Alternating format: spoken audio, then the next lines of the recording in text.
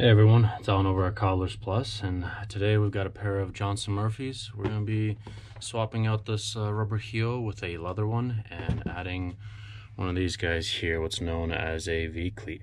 So come join us, check it out, see how it's done, and enjoy the show. So I'm Alan Turshkov.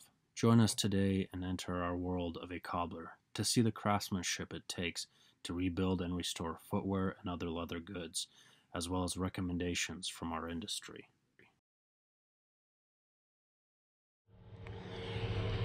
Alright, so as I mentioned, we've got a pair of Johnston and Murphys here. Now there are some people who like the Johnston Murphy, and then the avid shoe enthusiasts, not so much. They're in their right to not be too big of a fan of them just because of the way they're constructed in general. There's only a few models out there that are really well designed, in other words. I mean, these are well designed. The only problem is that when you look down in here, it looks like it's stitched right in here, but it really isn't. It's actually just a glued on sole. So that's kind of one of the dilemmas that a lot of people come across with Johnston and Murphy. Still a much better build than some of the shoes out there, but not at the top. Johnston & Murphy, however, does have a better design when it comes to your support features, just from the construction of it. We used to sell Johnston & Murphy at our old location when we had retail, and we tend to usually carry more of like a orthopedic, supportive comfort line, and Johnston & Murphy fell into that category very well, because out of the box they're definitely going to have more support features and more comfort to them than most other shoes out there. So we ended up carrying them. They were very good shoes. They still are. They just aren't one of the upper scales. But I wanted to just kind of do this video for everyone, just to show you what it's like for us to do a V-Cleat. Now, a V-Cleat tends to go on the outside edge like that of the heel. Well, it's better if I show you on the lighter shoe, but it goes on the outside edge like that right there. And so this gentleman, he wants to be able to use these shoes for dancing, so he needs the leather to be able to slide around, but he needs a little bit of durability on this outside edge right there. That's usually where your first point of impact is, so it wears out quickly. And especially if you have a leather heel comes in a little bit more of a premium cost, and it wears down quicker than rubber. So what's placed in there is that little metal cleat right there to help wear a little more efficiently. This particular metal here that they use for these V-Cleats is not a particular metal that they designed where it's going to get sharp or scratch up floors very easily. The way it wears is it's going to kind of chip away in little small follicles that will just kind of disappear pretty much. So it's not going to cause any form of harm or anything. There are a few downsides to it. One is any shoes with these kinds of heels on them, traditionally Florsheim's, the old Imperials, they used to do that actually on their shoes. They were known as suicide heels because, again, this is metal, so it has no grip or anything, so when you're walking on a smooth surface, it can get very slippery. The other thing is, these heels are actually discontinued. Well, the V-Cleats themselves, they're discontinued. There's nobody manufacturing them anymore, so we have a small amount of them left over at the moment. I just have this one box left now, and it's kind of a shame. I wish I was able to grab more of them, but because of that high demand, unfortunately all of us cobblers did have to raise up the prices on them quite a bit, more than they used to be, just because we have a limited supply left of them. Manufacturing them, I've had a lot of people say, well, why can't you just go to a manufacturer or a company that manufactures things out of metal? Well, because there's a secret ingredient to these. Actually, there's a secret mixture of how they make these, and the company that shut down that used to make them, it didn't seem like they passed that secret on to anyone else. So just making it out of a steel, a brass, or whatever it may be, it's not going to be the same. It's going to scratch up floors badly. It's going to be one of those where it wears out in such a way where you'll get a sharp corner, and so if you have a habit of kicking up your leg to scratch your calf or something on the back end, you're gonna scratch yourself very well. I mean, very, very well at that point. Where these were a certain blend of metals and other types of ingredients, I guess we can call it, that it didn't do that. It never got sharp. It never ended up wearing out to such a way where it will scratch up floors or anything like that. So it ended up being perfect, but no longer available. You know, there aren't too many shoes or boots out there that even have them anyways. So I'm going to go ahead and grab the leather sheet that we're going to be using for this. We're going to be using JR, of course. We're not going to use anything but JR when it comes to the heels. Just because JR is a much denser leather, it's going to hold up longer, it's not going to absorb moisture as easily. Heels are usually the section of the shoe that tends to wear out the quickest and the fastest, so we definitely have to use something that's really strong, very durable, and will last for as long as possible. So let me go ahead and grab that sheet, get it marked up. The sheet is very large, so it's a little hard for me to get it to fit up here on my currently small counter or workbench, and hopefully in our new location when we move over next door I'll have more ample space. Maybe I'll be able to stretch out that whole sheet of JR leather and let you check it out. Some of you may have seen the picture of it already, but I'll see if maybe I can fit a corner at least up here for you. So let me go grab it. Alright, I guess I couldn't even get this thing up to the corner here. I'll show you what the sheet looks like, at least a little bit. This is the sheet right here. So it's a little large, it's slightly rolled up and everything, so it's kind of a pain to try to get it on camera. So I ended up look like an idiot, or you know, trying to get this little piece cut off at least however I could. I had half the leather sheet resting on the top of my head while I'm trying to angle it all under the 5-in-1 cutter I have over here, and it just, if somebody else was here today at the shop with me, I would tell them, you gotta hold the camera or at the very least take a picture of me doing this, because it's just too funny. But anyways, I'll go ahead and mark this up with my, oh, put my pen on my pocket. Okay, mark up where it goes.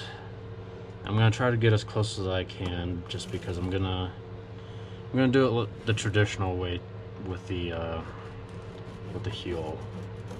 So it's just gonna be a little bit bigger right now.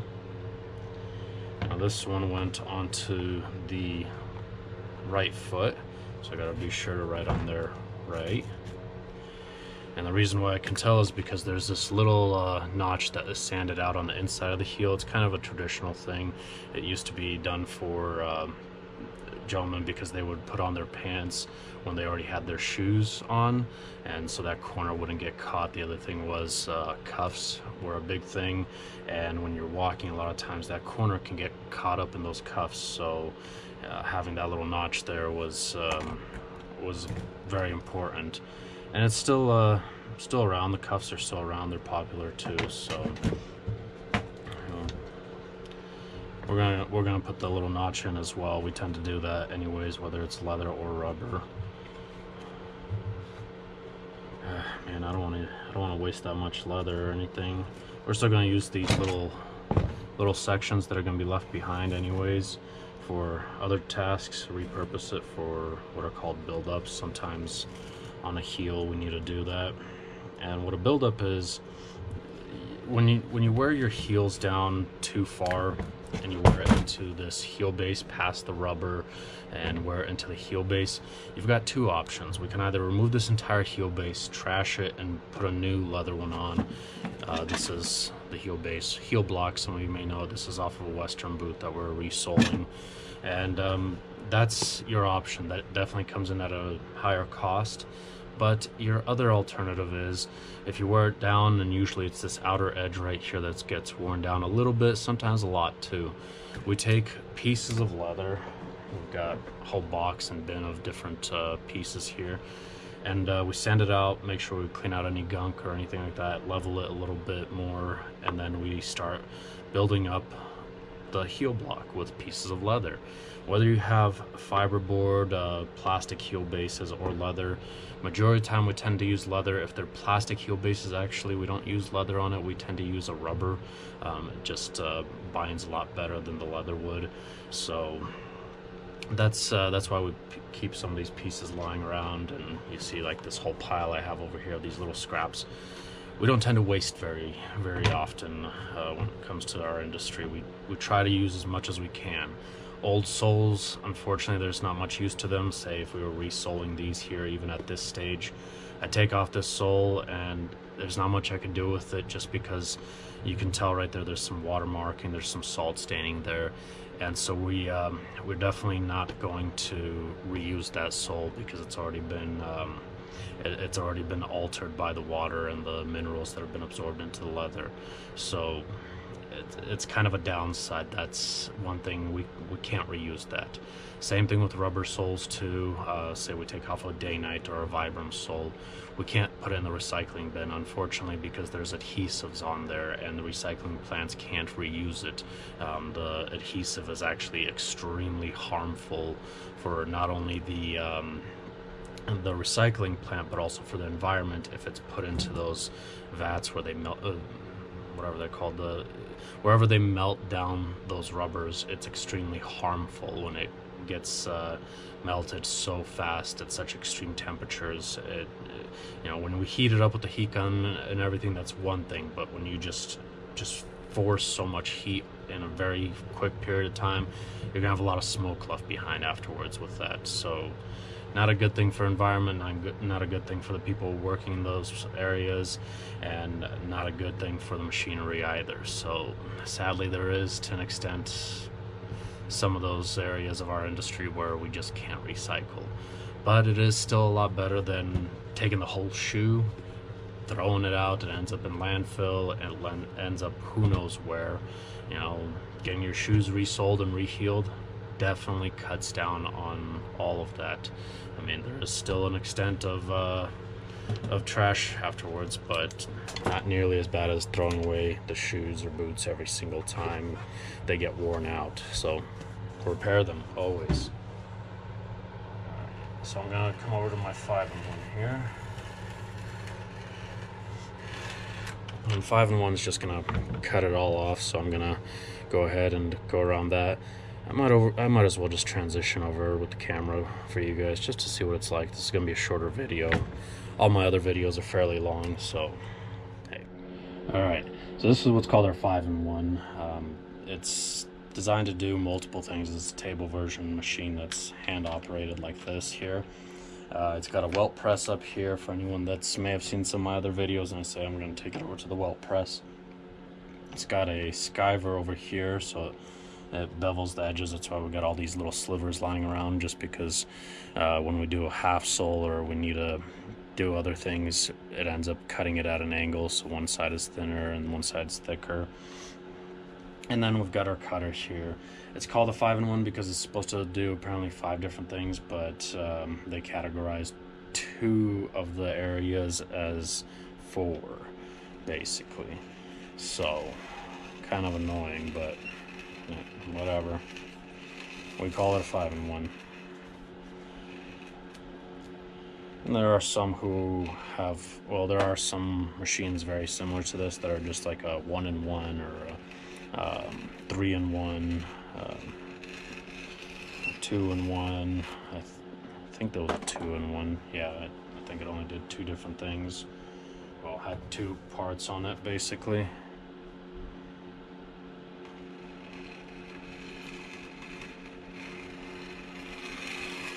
Remember how I said that the JR leather is very dense and durable? Now this thing is cutting through it with ease. Imagine what it can do with your finger. Definitely something you have to be careful with. Luckily it's not automated machinery or anything, so you can regulate the speed a little bit.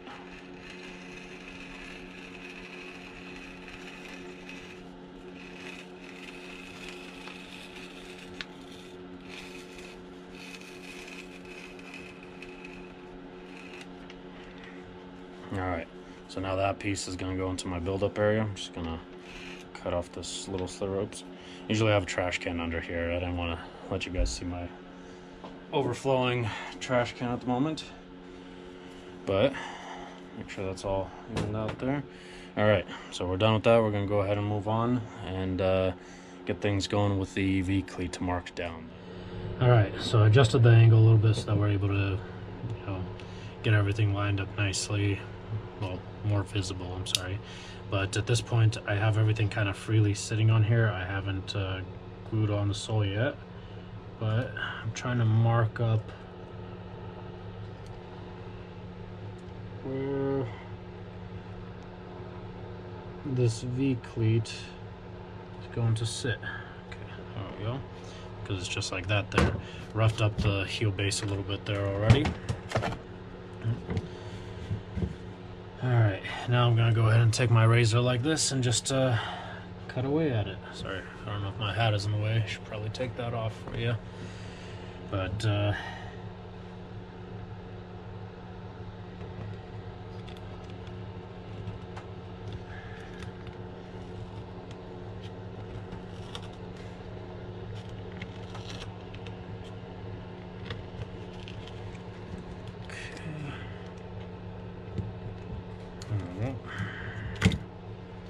now I could glue these on first, sand them out, and then cut this out, but I've noticed it makes it a little bit easier just to cut it out like this and then just get it to line up nicely. It's, at least for me, a lot of other cobblers, they glue on the heel first, sand it all out, and that's it. And then they're able to finally cut this little notch out. I prefer to get it kind of prepped beforehand.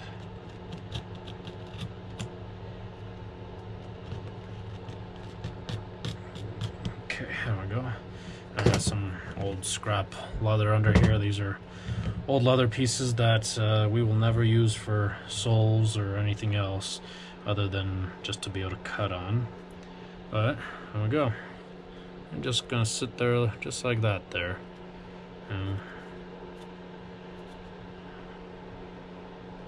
Oops. Beautiful. And then once it's sitting on the heel, it'll line up nicely, and then we'll just kind of clean off the edges and sand out the bottom and put a little bit of a finish on the bottom to kind of redo it all, just because these may be slightly thicker sometimes than leather. Leather, unfortunately, even though it's measured out thickness wise, or the gauge of it, this one here, I'll grab my little tool, where the iron, so this one's pushing about 4.5 millimeters roughly, and it's fairly close to consistency, but it's sometimes off maybe by like 0.1 millimeters or something like that. Where the metal heel plates or heel cleats, they tend to be consistent thickness wise, so sometimes we need to kind of level it out to make sure everything's about the same. So now at this point, I'm gonna go ahead and line up this heel with this one here, so the positioning is about the same.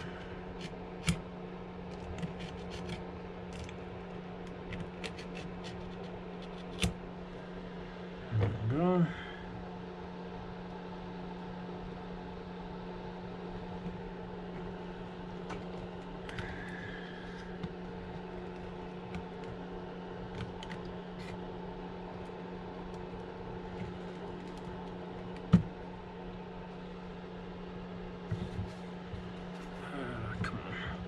Hard to tell on this side usually.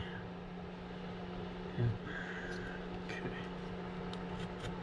Just because the opposite side usually has a finish, so it makes it a little bit easier for the marking, but on the opposite side it makes it just a tad bit harder to see the marking. I can see it. You guys probably wouldn't be able to see it on the camera.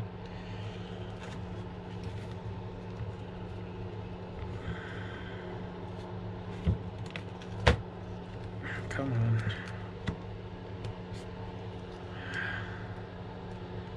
little shaky this evening right now, just because I had a really long and rough day. Ended up working very late last night here at the shop, and I need a vacation. And what cobbler doesn't need a vacation? There's some cobblers out there that gotta take vacations. Not long ago, we had a fellow cobbler swing by our shop by the name of Marcel. He's out from Amsterdam, visiting us here in Denver, and not us per se, but he was out here in Denver visiting family, and thought he'd stop by and say hello to us. Kind of nice. Meet a fellow cobbler from overseas. But it was kind of nice to see that in my industry, some cobblers get to find time for vacations and everything. I don't, at least not yet, so I'll get there.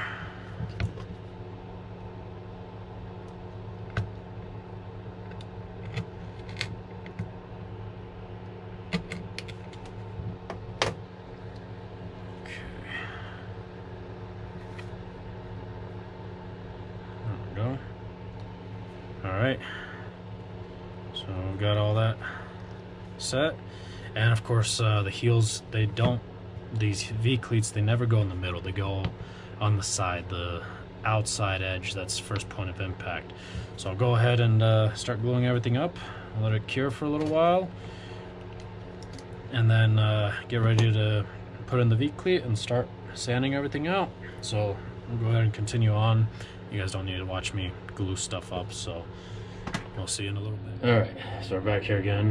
Last night I ended up having to get these glued on as quickly as I can. Nothing too fancy about gluing it on and everything. But got the V-cleat right here. I gotta try to finish these out fairly quick. The gentleman's gonna be by a little later today to grab them. But that gave enough time for everything to cure, so that now today I could end up sanding it out comfortably without having to be concerned about any kind of edges potentially coming up. But I ended up wanting to test out to see how the fit is right here for that V-cleat, and I took the hammer and kind of tapped it lightly, and it got wedged in there pretty good, so I can't take it back out for you to be able to check it out. But since I have it in there, might as well run the nail in. Now these V-cleats usually have just one hole for a nail like this. Don't know if you guys can see it, but it's what's called a gripper nail, and it's got these little rings around the edges of the nails so that once it goes in, it grips it nicely. But before I actually run that in, I'll grab my trusty little awl right here and just make sure I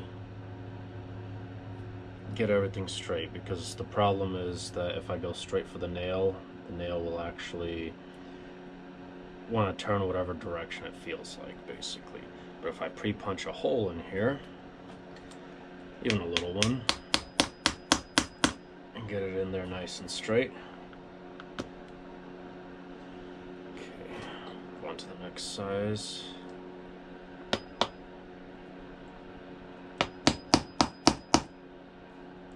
Oh, that vibration must have loosened it up. It popped out.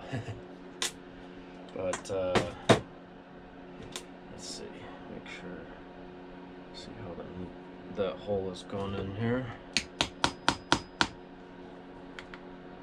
Okay. Oops, dropped it. Tap that back in there. And now I can go ahead and grab the nail and where's that hole? There it is.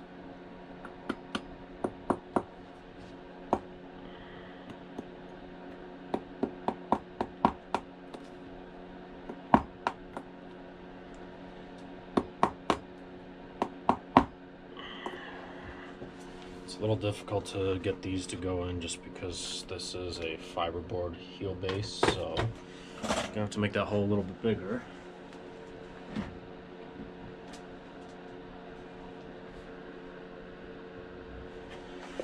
And that was all I was gonna use to punch the hole to make it bigger. I gotta find it now. I can't see it under the table very well. Alright, got it. Rolled way underneath that table. Can't see that far without a light, so...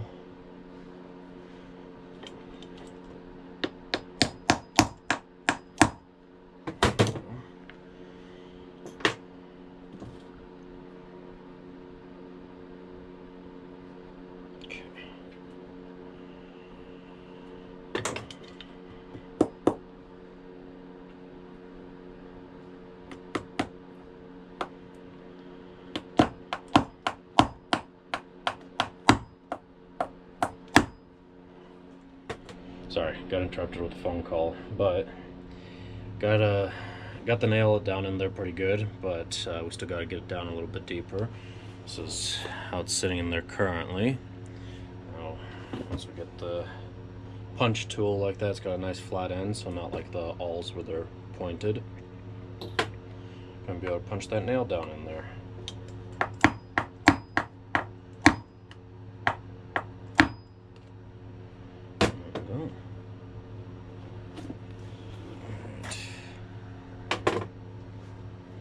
There we go. Sitting in there good. Of course, it's sticking up just a tad bit, so that's why we're going to end up having to go through and kind of sand the bottom out a little bit and get it all taken care of.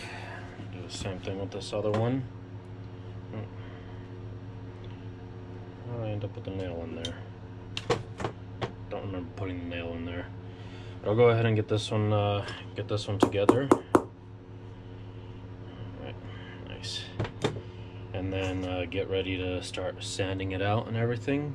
And I'll let you guys check that out. You'll see some sparks flying possibly. It's not much. It's especially because of the type of metal this is. There really is very little sparks that ever fly. So go ahead and get it taken care of, and I'll see everyone back here in a little bit when it's time to sand it up and get it going. I'll probably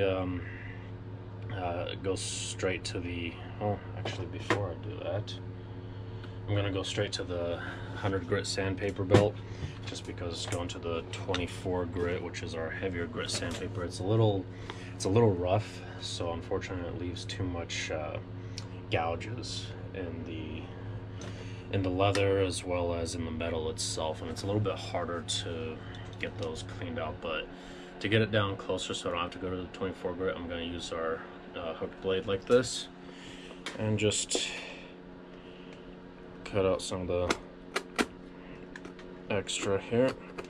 And I'm going to need to change out this blade. It's starting to get a little worn out.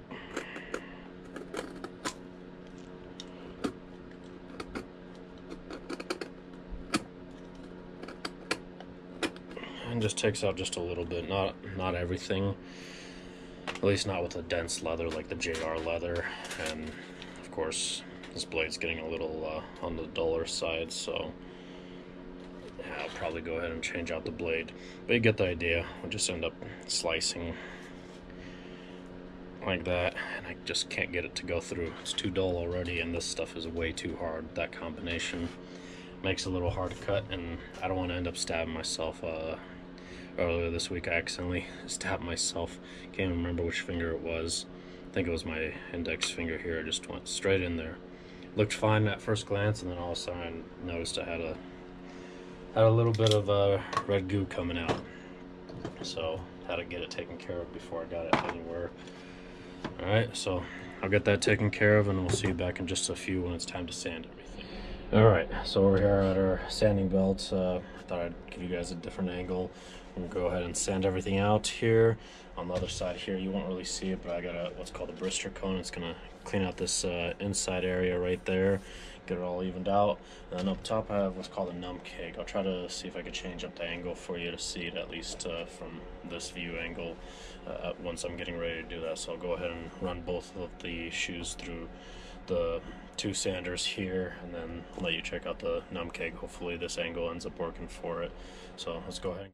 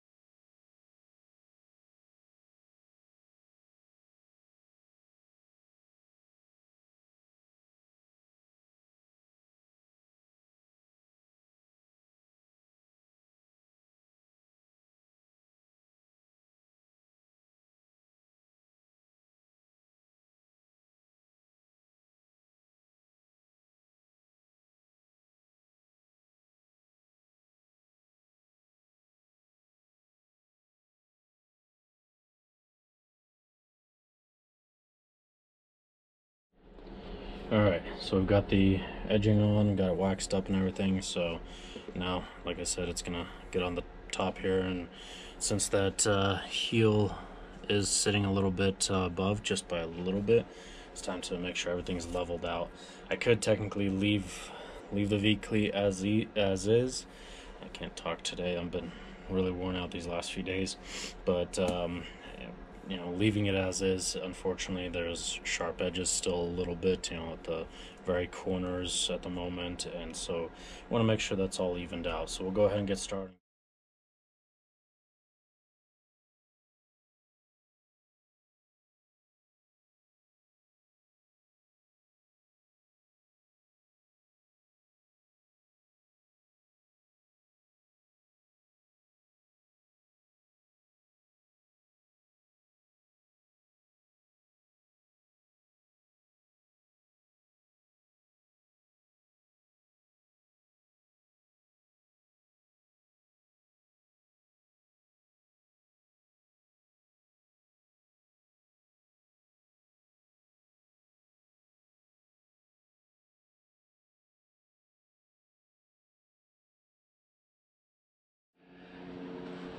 Alright, so I took the shoes off camera for a minute, just because the gentleman who owns these ended up coming in. He's right here behind the camera. And so we're going to go ahead and finish it out. He said to go ahead and leave it roughed out without putting any kind of bottom finish, but we'll still run a couple of nails in there so that it holds everything nicely. The gentleman here behind the camera is actually my insurance agent, Stephen Gilbert, right? Yeah, so that's it. Check out his website if you need insurance, he will take good care of you. StephenGilbertInsurance.com. There you go. He got me set up so that in case one of these tools end up flying and hitting me in the head, or you know, or something happens, I'll be covered.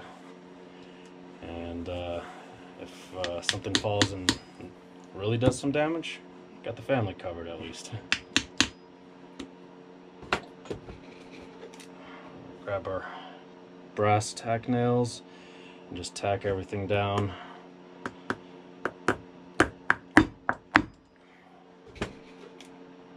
Makes it a little bit nicer looking. Helps reinforce with the wear as well.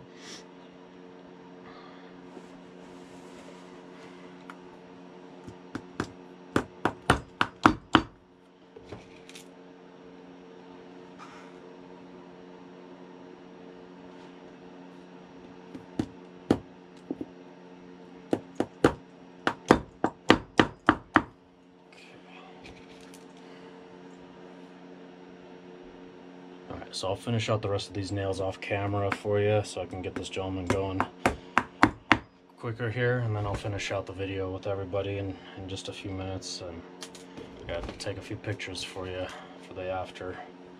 So we'll see everyone back in just a few then. Alright, so Stephen let me finish out the video real quick on this, but we'll let him get on the way. So I've got the nails in here. We've got the nice brass tack nails that spaced out 1 inch apart.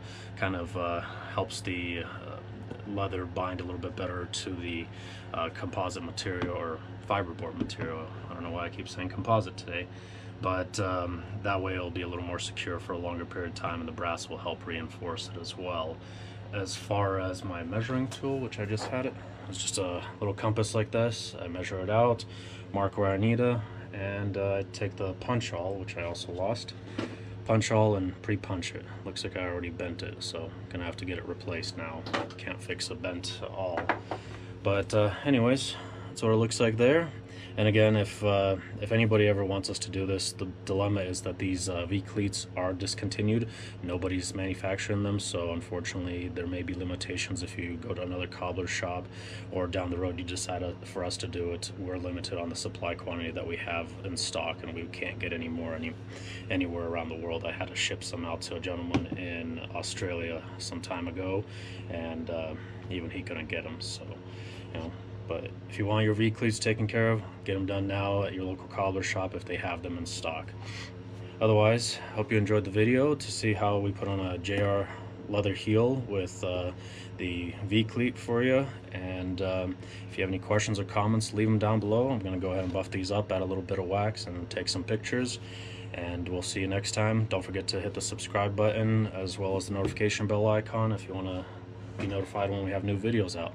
So we'll see everyone later.